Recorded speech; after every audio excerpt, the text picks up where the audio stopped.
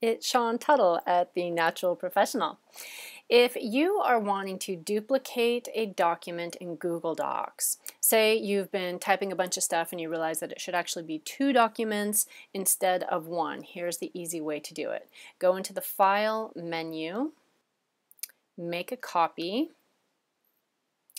and then you might want to change the name right there. So you may say about copy of me.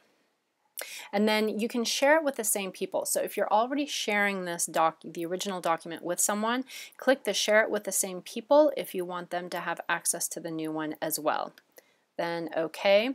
And you'll see up here at the top, the original is here, the about copy. And this is why you want to change the name right away so you don't get confused. And here we are in the about copy of me. This is the new one. Another scenario in which you might want to copy a document is if you're using it as a template. By copying the original document, you've left this one exactly as it is. You can close that document and then go on with the new one, making changes, and you'll still have that first one as an original if you need to go back to it. That's it for today.